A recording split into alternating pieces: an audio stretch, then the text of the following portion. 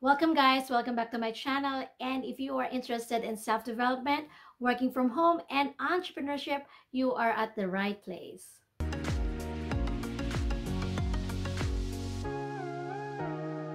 In today's video, I'm going to share with you 3 of the very accessible speech-to-text applications available online. And what is amazing is that they are all free. But before I dive right into those, let me explain briefly what these applications can do for you. You don't really have to be a professional transcriptionist or a typist just like myself, but these applications are very useful in many areas. Let's say you are a student and you need to create documentation in a faster way. Or let's say you are an entrepreneur and you want to create your marketing materials for your business. Or even for authors, they can take advantage of these applications to create their manuscripts faster. And in the transcription world, it is commonly known as speech recognition technology, or SRT in short. Now let's dive right into the applications I have promised you. And the first one is the Google Docs voice typing. And what you have to do is to make sure that you have your Google Docs application, which you can get through your Chrome browser. But in case you don't have it yet, all you need to do is to install the official Google Chrome extension by doing these following steps that I'm going to teach you now. So go to your Chrome browser, and then you got to type in Chrome Web Store. And you will find it here, the very first one. You click on that. And of course, because we're looking for Google Docs, we have to search in the search tab, DOCS or Docs. By the way, I have already installed mine before, so you won't be able to see it here. But let's just assume it's right here. Okay, this is DOCS or Docs extension.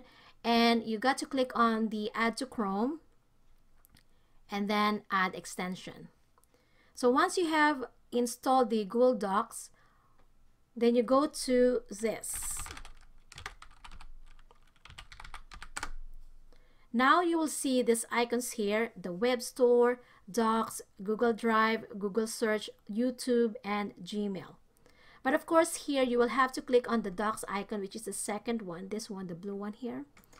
And you got to click actually the blank document there, so we can try doing what I'm going to teach you now. So what you do is to go to Tools, and you will find several features: spelling and grammar, word count, compare documents, dictionary, translate. But we are going to be focusing on the voice typing because that's our subject for today.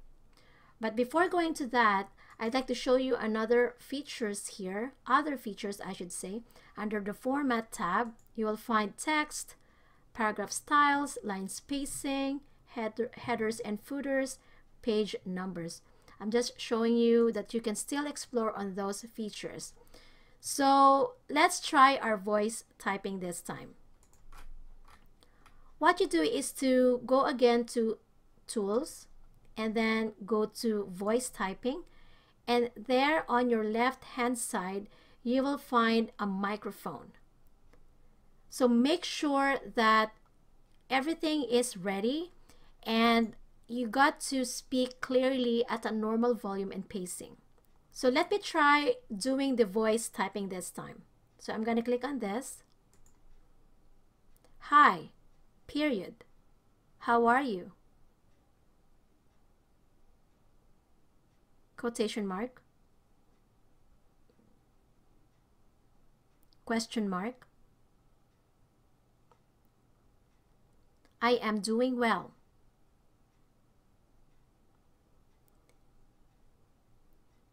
And then if you want to pause or stop your voice typing, you just need to click on the microphone to make it stop.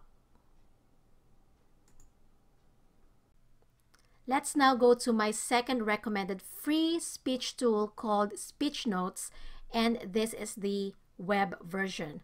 So here are the steps. First one is to go to your Chrome browser and type in speechnotes.co. And your page will look like this. And you'll see very straightforward instructions here. It says click the mic to start dictating, and where you can find it here on your right side. And then there's a side note here that says the dictation feature works only on a Chrome browser. That's why I told you in the beginning, you have to go to your Chrome browser. Now you click on the speaker icon at the bottom right to read out loud your text for proofreading, which you can find here just at the top of audio recording here and close to the document site here. Okay. And it says also here that for punctuation, you can use any of the three methods. Number one is dictation of the punctuation marks, key typing the marks using your keyboard, which is usually the fastest as it appends the mark to the speech even before it is finalized. The third one is by clicking the mark on the screen. So let's test it now. I'm going to show you how this application works best without having to type using your keyboard. Now, for example, you've dictated 2 sentences and you want to go to the next line or paragraph. All you need to say is new paragraph.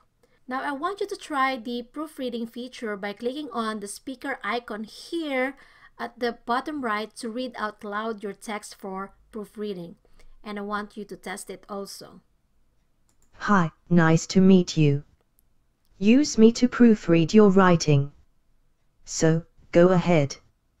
Write some text. Other useful features of the speech notes are seen on the left side, which can help you either autosave, create a new session or new document, erase, create a new email, upload, print, and other amazing features of zooming in and zooming out. Now I wanted to try speech notes at this time. I'm going to click on the microphone here and go. Hi, period. How are you? Question mark. I am doing well. And if you wanted to pause or stop, all you have to do is to click on the microphone again. And last but not least, let's go to my third recommended free speech-to-text tool that you can easily and readily use. And it's called Microsoft's free voice-to-text service, or Windows Speech Recognition. First thing you do is to go to your control panel, and I'm going to search on that here. Then go to the search tab here and type in speech recognition. And it's going to appear right there. But first and foremost, you may want to maximize the quality of your end product by setting up your microphone. Either it's built in or you have another microphone connected to your PC or laptop.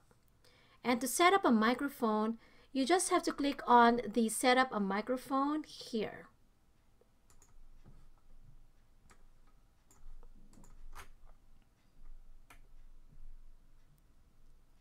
Since I have a microphone set up or connected to my PC, I'd like to click on the other and then click on next and then next. Then this window will appear where you can test if your microphone is properly working. You can actually adjust the volume here. Now, for you to know if it's working well, you can follow the instructions here that says read the following sentences aloud in a natural speaking voice. And you may notice that as I speak, a green color appears underneath that colored segment, which only suggests that my microphone is working just fine. So it means I can click on next, and it says my microphone is ready. Then, when this icon appeared, it means that your microphone is set up and we're almost close to starting your speech recognition. But one more step is needed to do it by pulling out a blank Word document. Now hit that microphone icon to activate, and then you can start speaking to translate your voice into text. So let me try. How are you? I'm great. You just need to click on the microphone icon here if you want to stop. I know there's a lot more of this kind available online, which are also free, but I haven't really explored them yet. And the reason why I recommended these tools is because I have used them in the past, especially for some of my simple transcription needs, which are very easy and straightforward to use. But I have to remind you that these tools are not the main applications or software used by professional transcriptionists because it's a totally different set of discussion. You may want to visit my videos available in this channel where I have discussed ideas and facts about transcription and how to get involved in the said career. So again, I invite you to please subscribe, like, and share this video so you will be notified of the information I'm going to be sharing in the near future. And I'll see you again next time. Godspeed!